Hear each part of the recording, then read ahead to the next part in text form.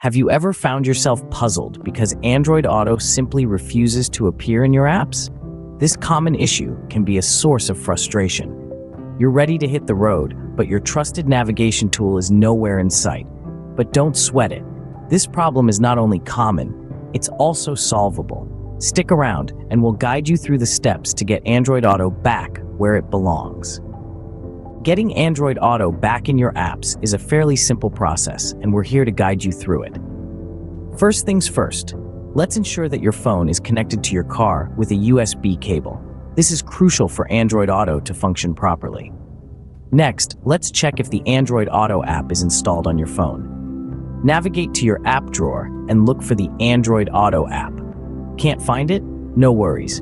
Just go to the Google Play Store, search for Android Auto, and install it. Now, if you already have the app installed, let's make sure it's updated. Open Google Play Store, search for Android Auto, and if you see an Update button, tap on it. If the problem still persists, let's try clearing the cache and data of the Android Auto app. Go to your phone settings, find Apps, look for Android Auto, and then tap on Storage. From there, you can clear cache and data. But if all else fails, you might want to consider uninstalling and then reinstalling the app. It's quite simple. Just long press the Android Auto app in your app drawer, tap Uninstall, and then reinstall it from the Google Play Store. And there you have it, the step-by-step guide to getting Android Auto back in your apps. Let's quickly recap the steps to solving the Android Auto problem. First, make sure you've got a solid USB connection.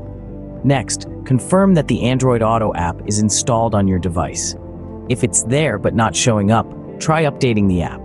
If that doesn't work, you can try clearing the cache and data. As a last resort, uninstall and reinstall the Android Auto app. With these steps, you should be able to get Android Auto back in your apps. Thanks for watching, and remember, there's always a solution to your tech problems.